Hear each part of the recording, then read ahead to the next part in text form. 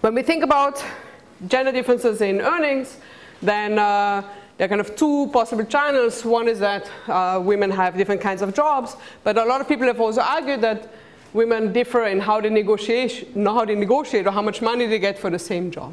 Okay? And one person I'm going to cite, one nice piece of evidence, is actually Belinda Babcock.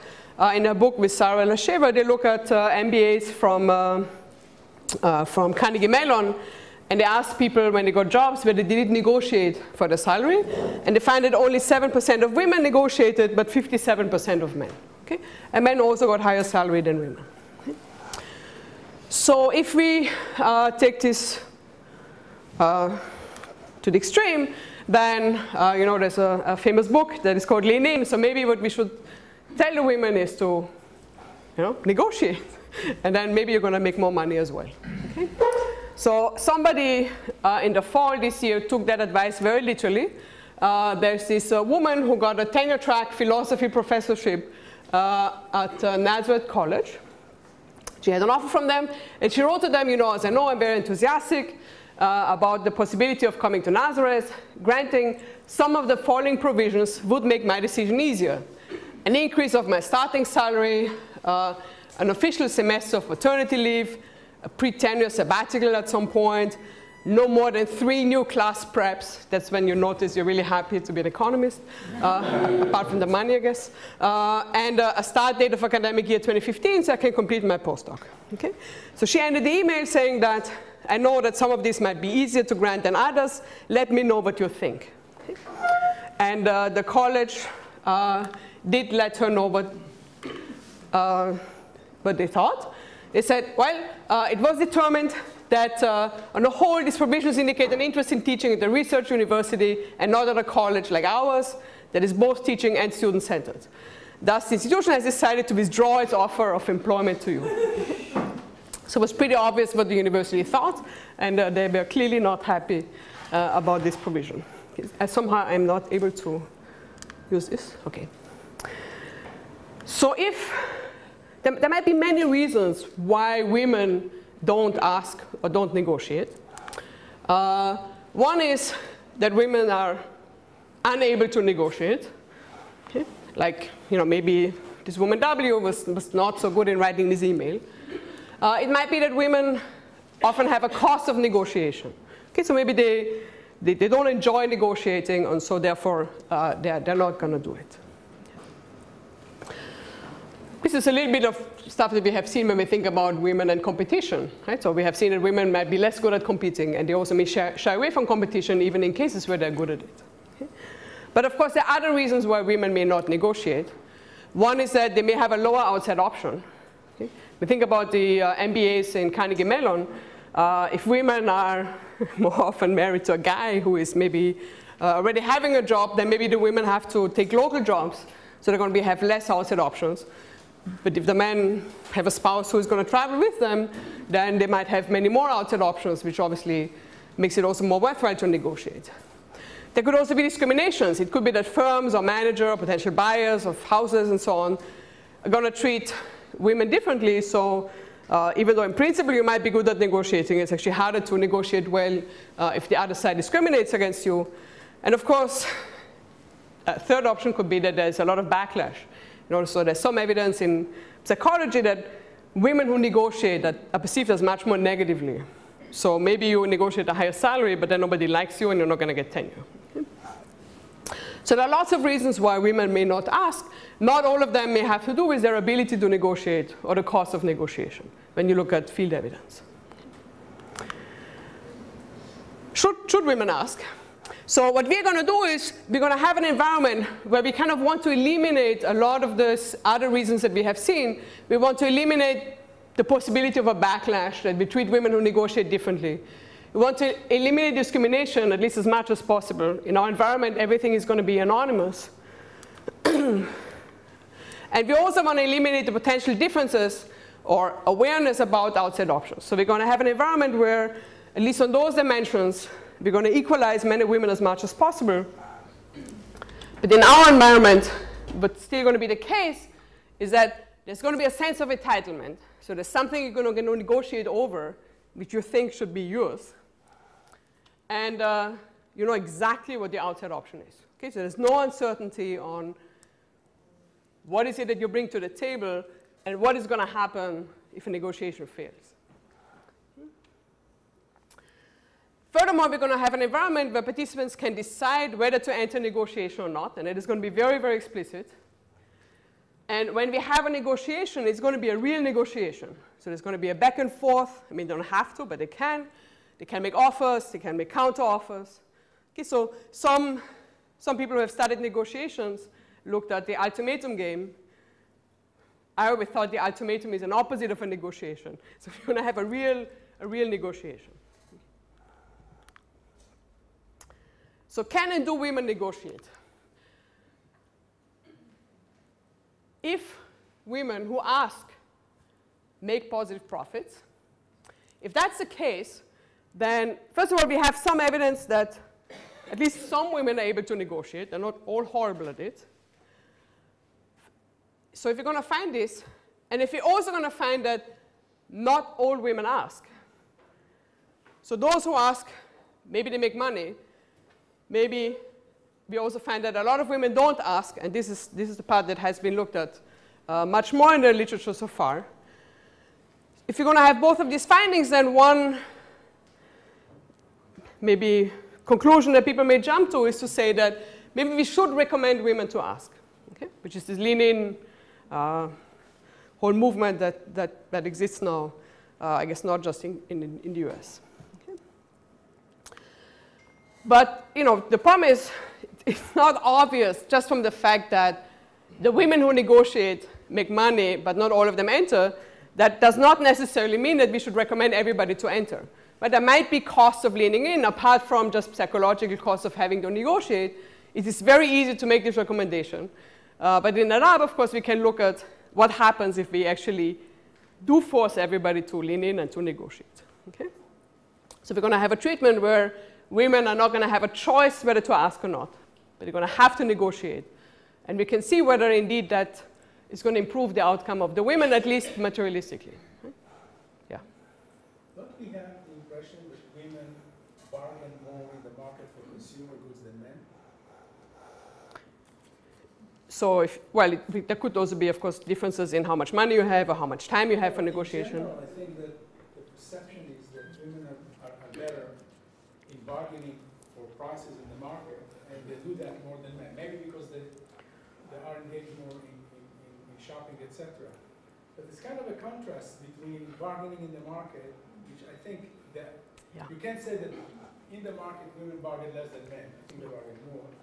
And this is for a job and salary as if it's absent. Yes. So therefore what we're going to have is we're going to have an environment where, sorry, you're going to see in a second, but in the environment, if I'm somebody who can decide to negotiate, I'm going to bring something to the table that is something that I produced, so to speak, and then I'm going to have to decide how much of this I'm going to get. So it's going to be really about, in that sense, we think of it maybe more like a wage. Okay? But it could be that, it might be, well, first of all, let's see what we find. We can think about what we should look at next. But people have also said it might be easier for women to negotiate for somebody else. Right? So maybe when I go to the market, I'm really negotiating for my family who shouldn't pay that much for the salad. But when it's about my salary, then it's, you know, so there was a little bit of evidence of that. So I'm not going to have much to say about this.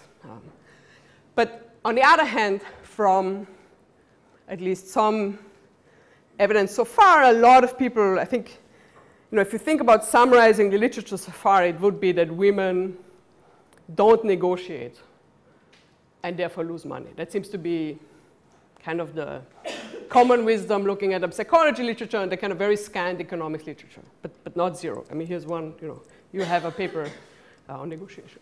Okay, so we wanted to look at this a bit in more detail to understand exactly what's happening. Okay.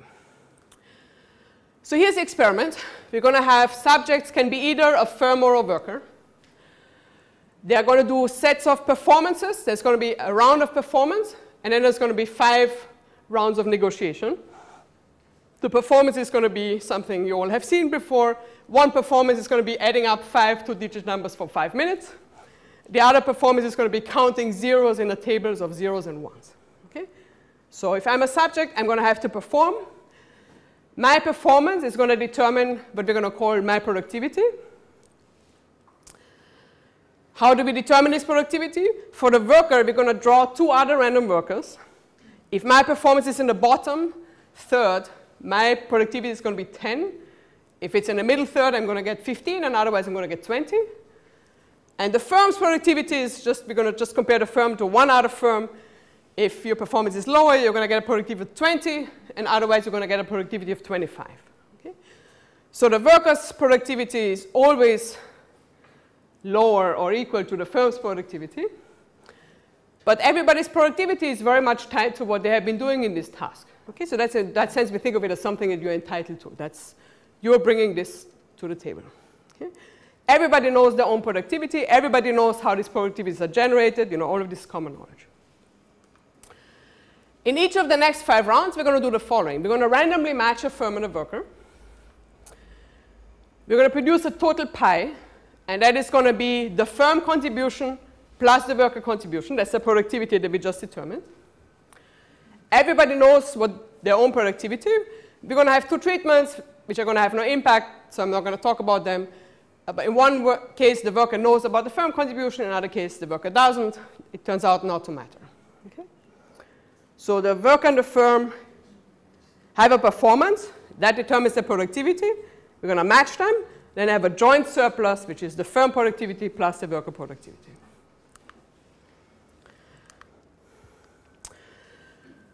The firm is going to have to pay the worker out of the joint surplus. So the firm is going to get the firm productivity plus the worker productivity.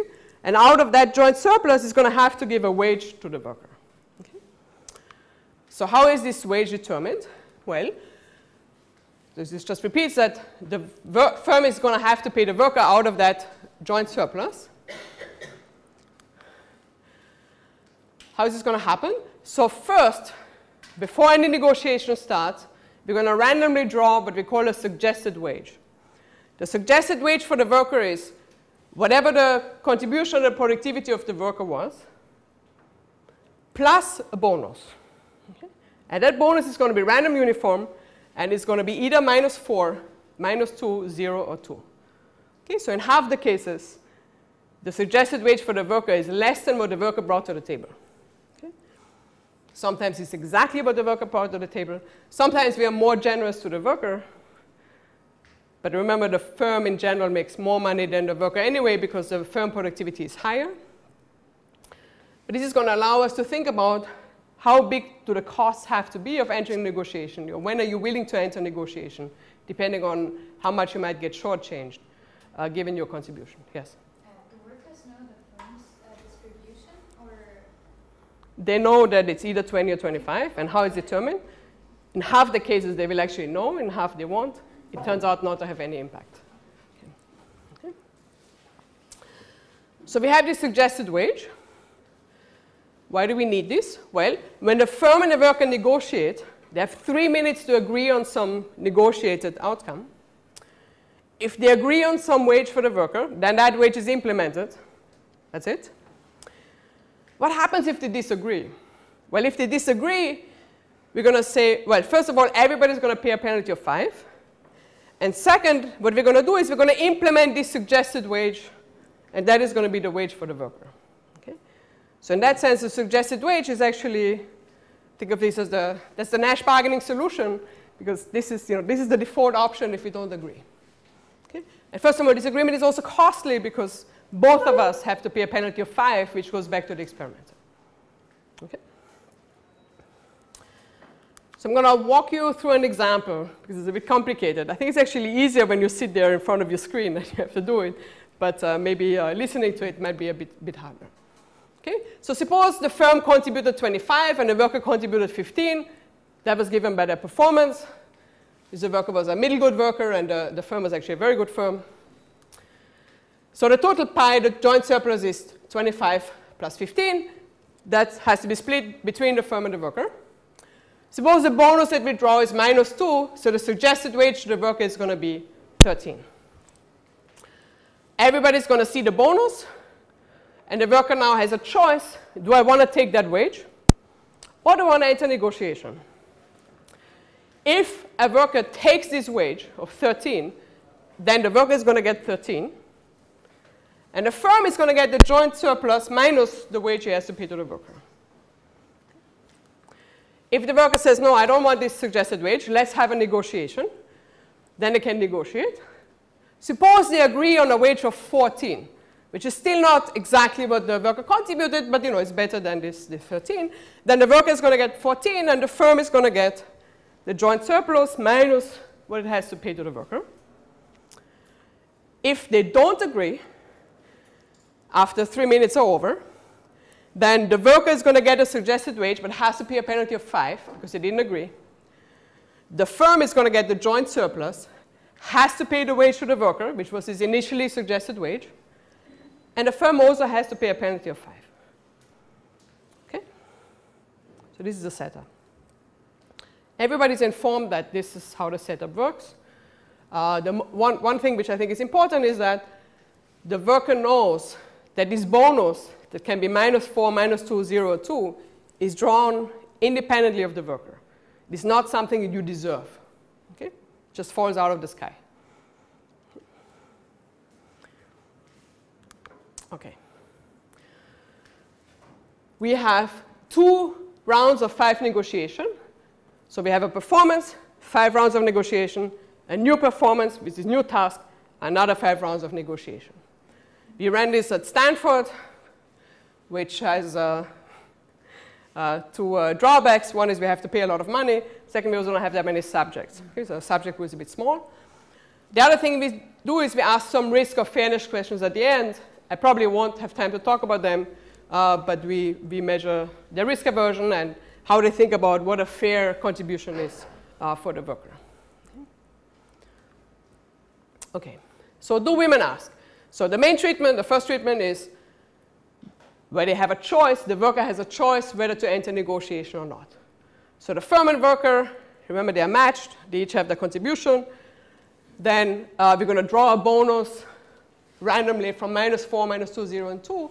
And everybody is going to learn about the worker wage, which is the worker's contribution plus the bonus. Then the worker has a choice. You can either say, yes, I'm going to take this, and then it's over. Or the worker can say, no, I want to negotiate, and then 3 minutes of negotiation start. Okay? We still care about this bonus, because if they disagree, that's the wage that's implemented. Okay? Plus a penalty of 5 for everybody. Okay. So we have 41 women and 41 men. I'm actually going to focus on the women. I'm actually not going to say anything about the men, but if you want to know, I can tell you something about the men. Okay. What are the gains from negotiation of these 41 women? The women who do enter negotiation, this is out of everybody, including those who don't enter negotiations. So we have some who make losses. Some of those losses are because they don't reach agreement. But the chances of reaching agreement are very high. Almost everybody reaches an agreement. Sometimes the worker negotiates and just negotiates back to the wage that was already suggested in the beginning. So they don't make any earnings from negotiation.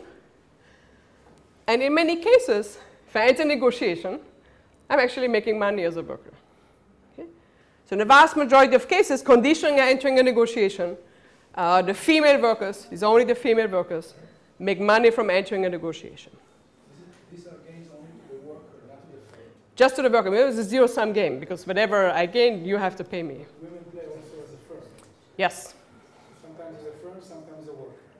I'm only going to tell you something about the workers, and then later I can tell you why it turns out the firms are less interesting, and I can tell you why later. But here we just focus on the workers first. That's it. Okay. So here are the gains from negotiation for all the bonuses that we have.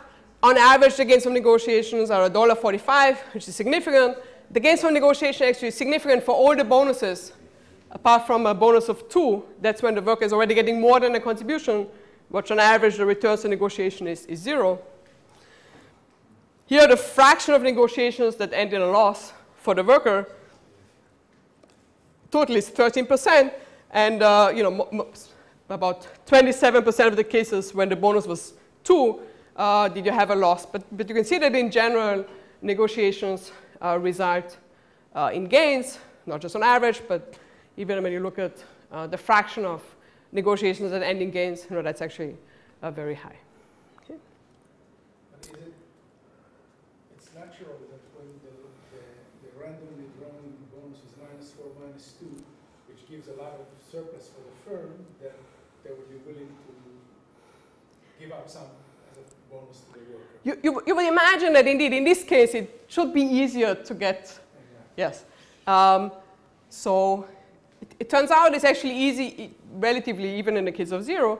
But this is, of course, only conditioning an entry in negotiation. Okay, so now I'm going to tell you which women are entering negotiation, or what fraction of women are entering negotiation in the case of -4, -2, 0, and 2, where for all 3 of those who enter make money. Here, they don't even lose it, no? They're just staying put. Okay? In the vast majority of cases, so they only lose in 27% of the cases. They either make money or they stay put. Okay? So actually, even there, the fraction of losses is not that high. But each worker in each firm knows their productivity? Everybody knows the worker's productivity, and the worker in half the cases knows the firm productivity, but this turns out to have no impact. But the worker, I always know if, and we're only going to talk about the workers today, as a worker, I always know what I bring to the table. Okay? So it's a very special situation. But the reason is, we're looking at this is because when we talk about women don't like to negotiate, well, there are many reasons behind this. One is I don't know what I'm worth. I don't know what the outside option is. There's many reasons that have nothing to do with negotiation per se. So here we wanted to just focus on negotiation. We said, okay, if you're going to focus on negotiation, let's focus on negotiation. And then we can think how much women shy away from negotiation or are bad at negotiation. Or, you can imagine that some of this is more extreme because women might be also underconfident or, lots of other things. So here everything is known. Yeah. So I understand that control, that also happens from the point of view of the firm, right? So many yes. times it's the firm who doesn't know what the firm knows exactly what the worker brings to the table. Yes. That's not the situation in many cases. Mm-hmm. Absolutely. So we wanted to have something where really the only thing that is left over is I'm either good at negotiation or not. And there might be some cost of negotiation. I might shy away from negotiation. Not because I'm underconfident about what I'm bringing to the table, but maybe I'm underconfident on how good I'm at negotiating. That we still have. Okay? But there's no uncertainty on what you bring to the table. Okay? And are these students, have they taken any, so are they instructed anyway, or have they taken any course on negotiation? Negotiation or No, these are random Stanford undergraduate students. Okay? Okay.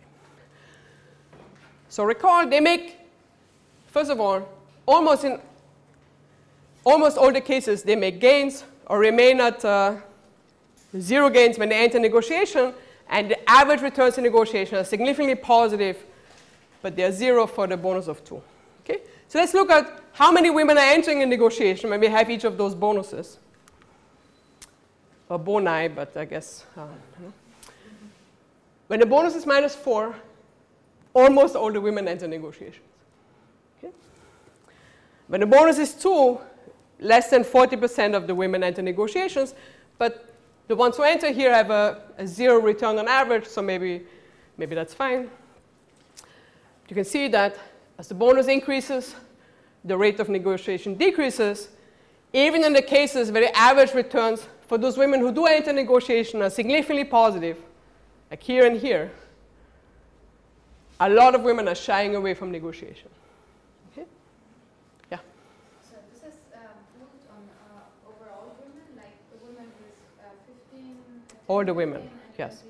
And in regression, as you can control for that, and we have nice regression tables, which I don't have here. Yeah. And it turns out not to matter. It's a little bit, when you think about it, so on the one hand, you could imagine that women who are very good, so who are going to be 20, they might also be better at negotiating. But of course, they have a harder time to negotiate because compared to the firm, they make relatively more money. Right? If I'm a woman who is really bad at adding up numbers, then I only contribute 10, so maybe the firm might take pity on me, give me a bit more money because their contribution is always 20 or 25. Right? So that might have worked in opposite directions. Maybe that's why we don't find anything, but we don't find a big impact of that. Okay.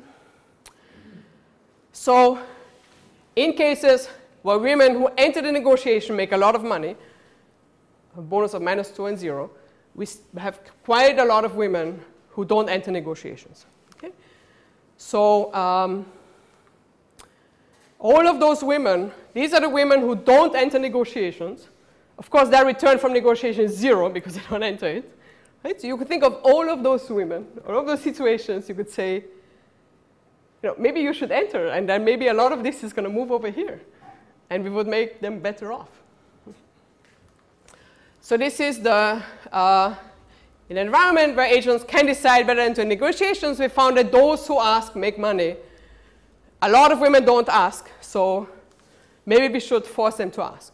Okay, maybe we can bring some of that gray mass in this direction. Okay.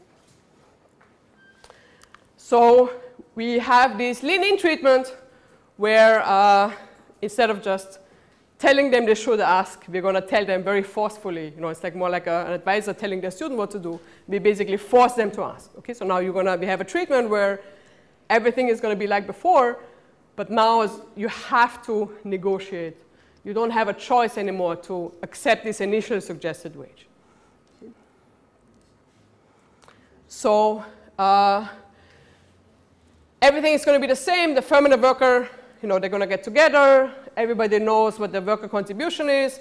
There's going to be the suggested wage for the worker, which is the worker contribution plus the bonus. But now the worker has to negotiate. Okay? And again, the reason we care about this bonus is because in case of not reaching an agreement, this is what's going to get implemented, and everybody has to pay a penalty of 5. Okay? So what do we get? We had 41 women in the choice treatment. We have 31 in the forced negotiation treatment. We started to run out of subjects. What do we get? Oops. So remember, this is the figure I had before where these were all the women who did not enter negotiation. Now, it's different subjects, but if you think of the distribution, the question is going to be where is this big red blob going to go? And as it happens, where it goes is not to the gains.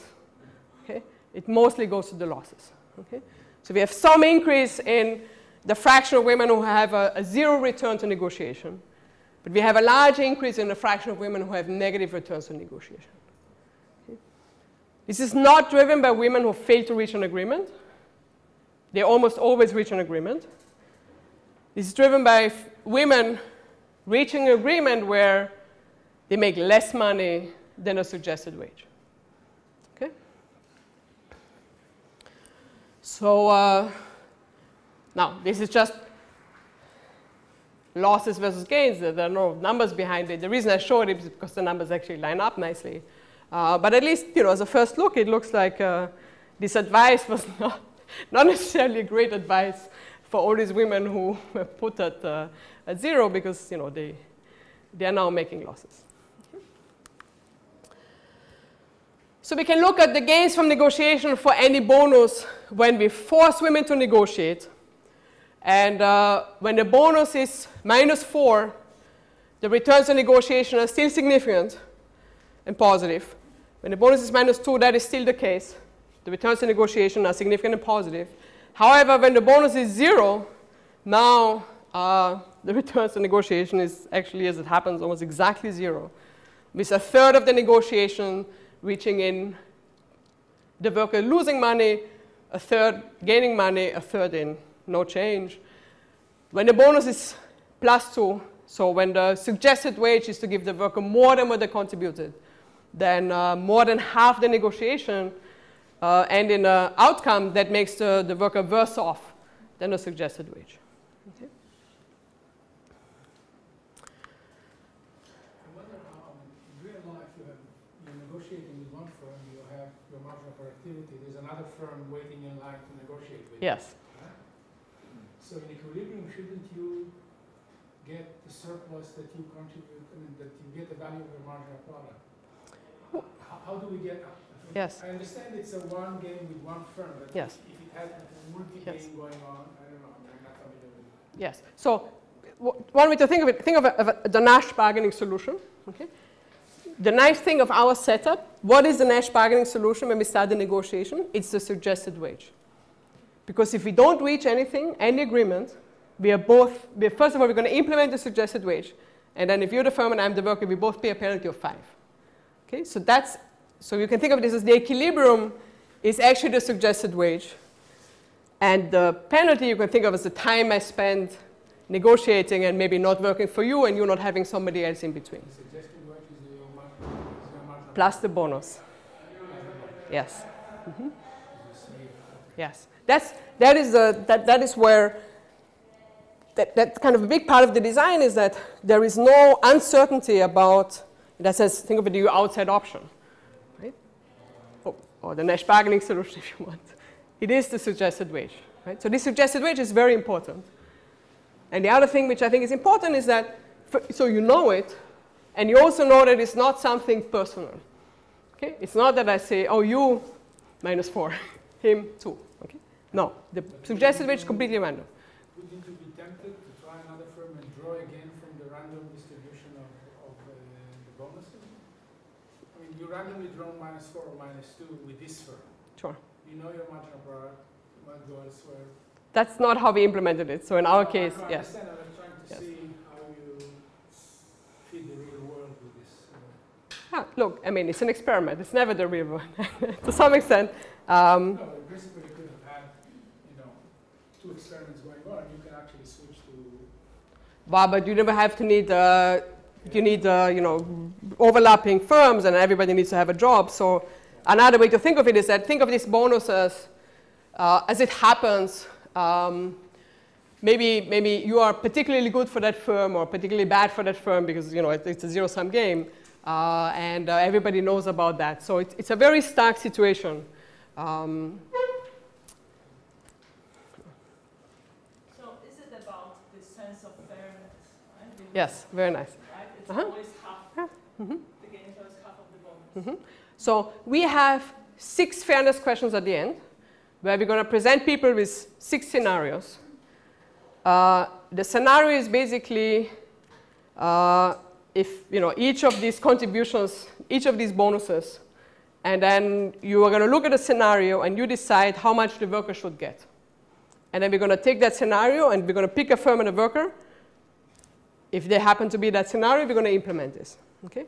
So one scenario says, the worker is a 20 worker, the firm is a 25 worker, the bonus is 2, what should the wage for the worker be? You decide. And then we're going to pick a firm and a worker who had this constellation, and then we're going to say, okay, you actually decided how they should get, this is what they get, and then they can actually give you some money back because they like your suggestion or not. Okay, so we have a way to establishing what you think is a fair wage. I can show you what fairness is going to do to which women choose to decide to negotiate or not. But fairness might be something that could drive these differences. Another thing, by the way, might be risk aversion. Okay, we also have a measure of risk aversion.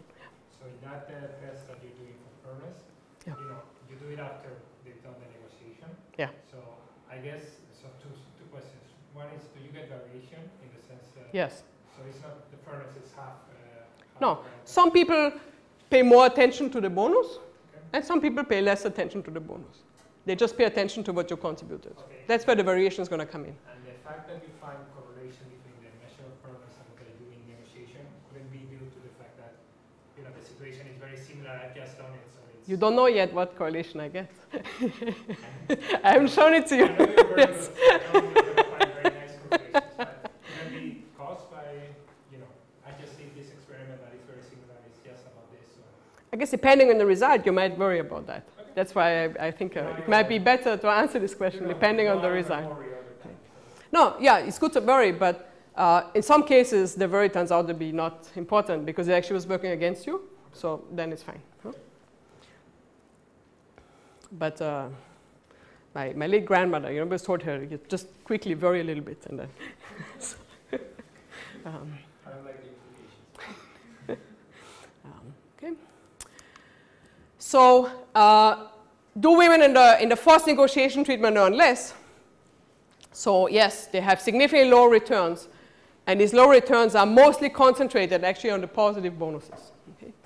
So when you look at the gains I made, or the conditional enter negotiation, the gains that were made in the treatment where the women had a choice whether to enter negotiation, compared to the treatment where they were forced to enter negotiations. For a bonus of -4 or -2, these numbers are not very different. But when you look at a bonus of 0 and 2, that's where there's a big difference in the returns in negotiation. So on average, overall, if you look at the total returns in negotiation, going from the treatment where they had a choice, where they could self-select, to the ones where they were forced to enter the negotiation, reduced the gains to negotiation by 60 cents. For negative bonuses, for bonus of -4 and -2, that reduction is 32 cents, which is not significantly different from 0. But for the positive bonuses, this reduction is $1, which is very significant. So it's for the 0 and 2 bonuses where the women used to not enter to a large extent. If you force them to enter, they're going to lose money. Okay. So what's behind this? Want me to think of the lean-in advice. That was really bad advice. Okay? Because if we force you to enter negotiations, you actually don't make money from this. If anything, you might lose money. Okay? Yeah? I guess I'm just wondering that, to me, it would be more natural, but of course it's a different case, when you would give advice on leaning in as a function of some information about how good that person is at doing it, right? Because here you're just telling them to be very passive, right? So that's right. So maybe that's. Think of this as a very indiscriminate advice. But I mean, another way to think of it is we just wanted to understand the women who didn't enter. Why did they not enter? The only way I can find out of this is if I force them to enter. Right? So that's what we're doing here. As it happens, it's also nice to talk about lean-in because it's very popular. If you want to have a reverse way of thinking of this. Okay. So we have seen that when we go from the choice to negotiation treatment, where the women could self-select, not just depending on their gender, but also depending on the situation, to one where everybody was always forced to enter the negotiation, then they lost money. This suggests that when the women had a choice of negotiation, they positively self-selected into negotiations where they were able to reach a positive outcome. Okay, so the first piece of evidence that in the treatment where the women had a choice, that we actually had positive self-selection is because, well, if I have another group of women where I force them to negotiate, the returns look much worse. Okay? But we have a second piece of evidence that we might have a selection story, and this is, we're going to look at this a bit more directly. Is it going to be the case that we're going to have some women who are better negotiators? And if you are not a good negotiator, are those the women who are then not entering the negotiations that are particularly difficult, namely when the bonus is either 0 or 2? Okay. So the way we're going to do this is we're going to look at your returns in negotiation when the bonus was -4. And then we're going to check whether, if you, compared to other women, had higher returns to negotiation at -4, were you then more likely to enter these negotiations? Okay? Yes? So these are, I would think of these negotiations as tough in a sense that you cannot break an objective fairness criteria.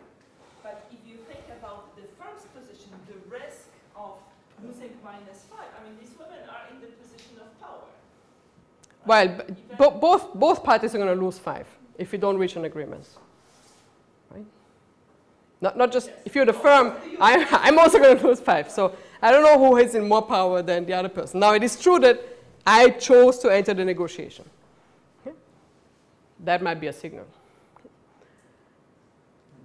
We can actually use the men and check what happens for them between these two treatments. Because you might worry that if I force people to enter negotiations, everybody's getting treated differently. So you can use the men as control, and it turns out that doesn't have a big impact per se on the outcomes of negotiation. So I said I won't say much about the men, but the men actually have great control. So you might worry that one treatment is just so different because now we know everybody had to enter. Okay? But it turns out nothing happens for the men. Or nothing in this direction. Okay? So when you say that women have to negotiate in the Yes. second version of experiments, does it mean that they have to talk for 3 No. minutes? The only thing it means is that you cannot just say, I want that wage and it's over. The 3-minute start. But the way you can negotiate is there's a box where you can chat. And then there's another box where you just type in a wage. Or in that box, the firm could also type in a wage and you could accept it. Okay? So if you don't want to say anything, you don't have to say anything. A lot of our people don't say anything. But a lot of people say something. Mostly they say hi. You know. Just answer wage. Sometimes just say wage. How they just say 15. Just And you can answer your own ones. you can say whatever you want. Okay. You can revise your opinion as often as you want. Okay, thanks. You're not allowed to say I'm a woman or a man. You're not allowed to say I sit in on the third row. So you're not allowed to identify yourself. Everything else is you can do. Okay, so we're going to ask how much money did I make when the bonus was -4? And is it the case that the women who made more money when the bonus was -4 were also more likely to enter when the bonus was 0 and 2 in the choice to negotiate treatment? And that's exactly what we find. The higher my return to negotiation when the bonus was -4, the more likely I am to enter negotiation when the bonus is 0 and 2. We can also look at this. Because sometimes the bonus is -4, -2. We can have a weighted average between -4 and -2, and then the result is exactly the same. Okay. So that suggests directly, just looking at the choice of negotiation treatment, that we had positive selection. The people who were good negotiators, these were the ones, the women who were good negotiators, these were the ones who also entered the bonuses where it was actually tough of 0 and 2. Okay? And the worse of a negotiator I am, when it's really easy to negotiate, the less likely I am to enter the negotiations when they're really, really tough. Okay? So we have two measures of selection. One is looking across treatments, and the other is looking at within a treatment where the women had a choice to negotiate. They both tell the same story. Okay? So we can check now whether other regions of selection might have an impact, like what my level of risk aversion is, or what my fairness measure is, where we have these scenarios. And it turns out that, so I said this here. Another thing that might have an impact is how risk averse I am, or what my fairness is, where the fairness is. The way we measure fairness, as I said, is we have these scenarios where you decide, like as a dictator, what the wage should be. And we can check whether these traits also have an impact on which women are entering negotiations of 0 and 2. And it turns out that it doesn't matter. Okay? This is not what's driving which women are entering negotiations.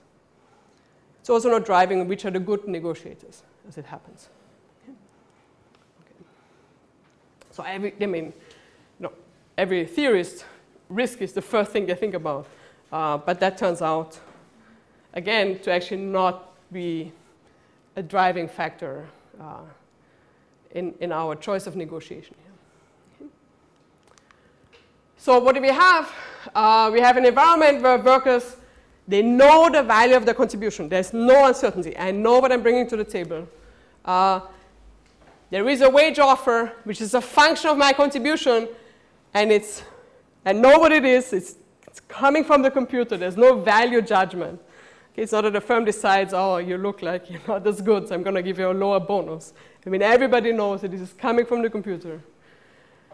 When given a choice, we found that women who enter negotiations have positive returns, but enter only at a low rate, which, there are quite some studies where they kind of have to finish here because they cannot look at what would happen if you would force people.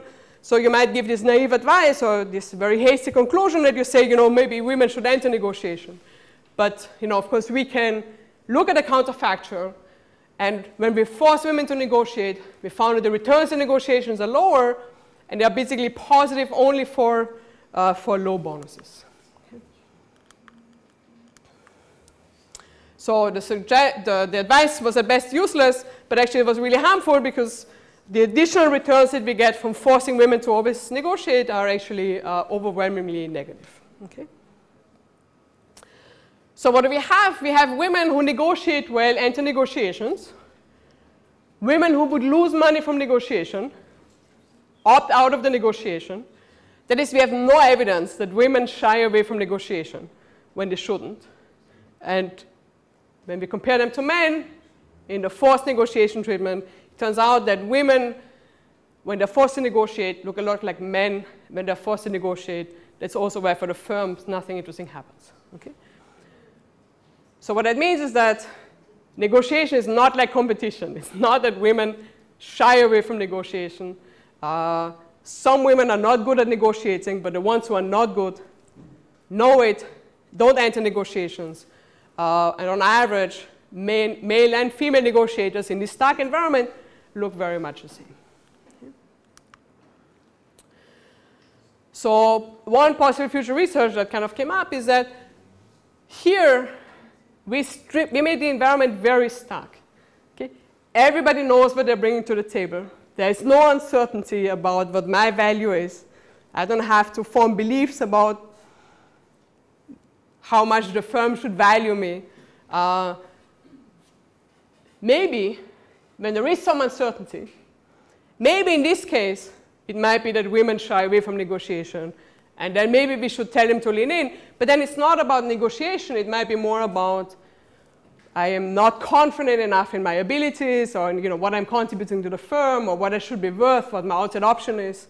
Okay, so an environment where none of this is an issue, we found that women kind of know how good they are, and when they stay out of the negotiation, they're doing it for the right reasons, not because of some psychological costs of not wanting to negotiate.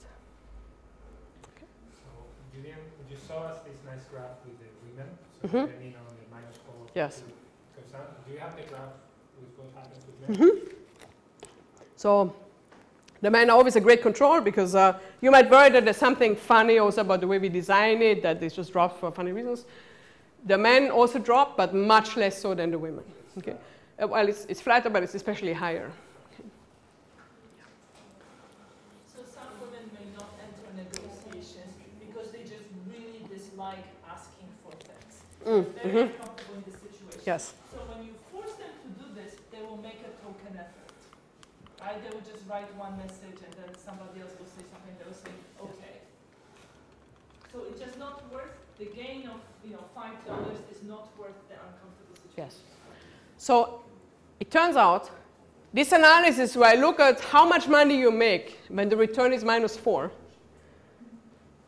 and you are in such a situation, I can also look at it -4 and -2. Almost everybody has seen one -4 or one -2.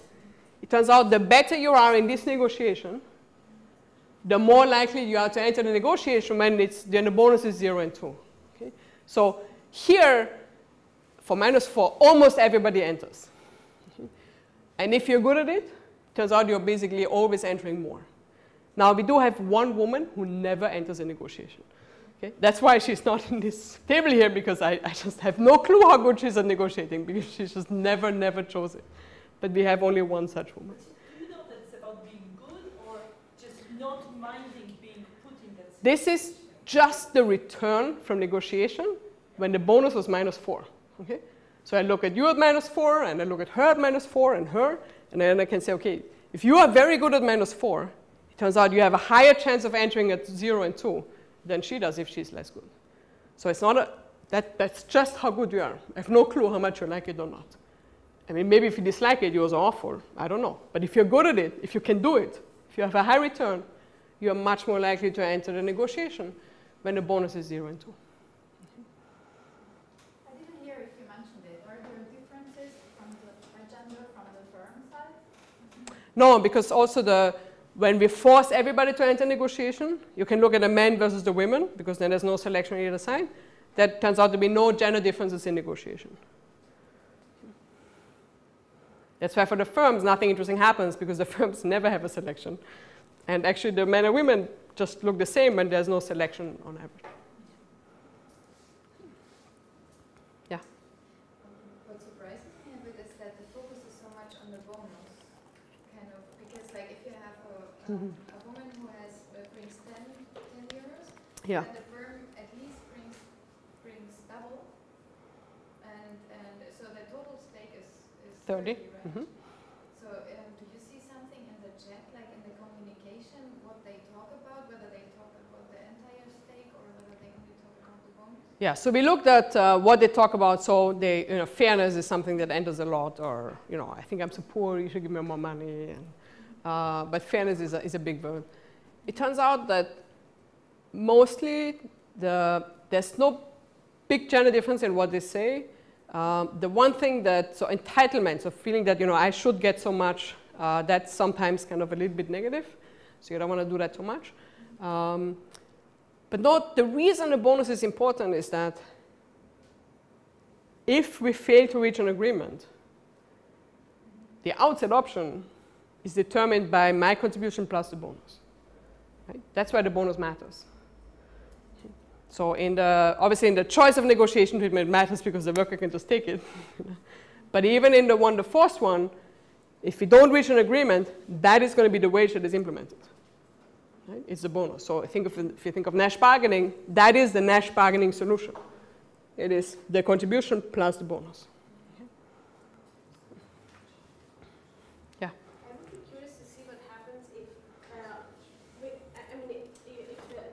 the firms would know the gender of the worker. Mm-hmm. It could be that if you're forced to enter that because it backfires so much, that the effect is even much worse. Yes. Did you look at that? No, so we just started with this. So it turns out the problem is you need a lot of subjects because you obviously need also the firms. And then we have the male people that we have, we have them in the paper even if I didn't tell you about it. So for each woman worker that we have, we need 3 other people to come to the lab. So everything I have, I just told you about. I think it would be very interesting to try to understand this a little bit more. So what happens with discrimination, or maybe I've heard that you will discriminate, so I just take it, right? So there could be a lot of interesting stuff happening. The other thing might be, this whole issue of, what if I don't know what I'm bringing to the table? Right?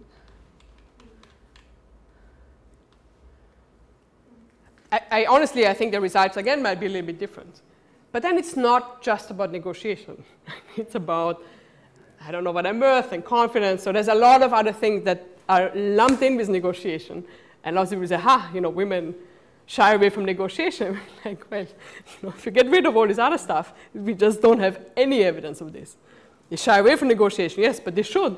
Right? They do it when they should. So that's why we wanted to get rid of all this other stuff. Okay, thank you.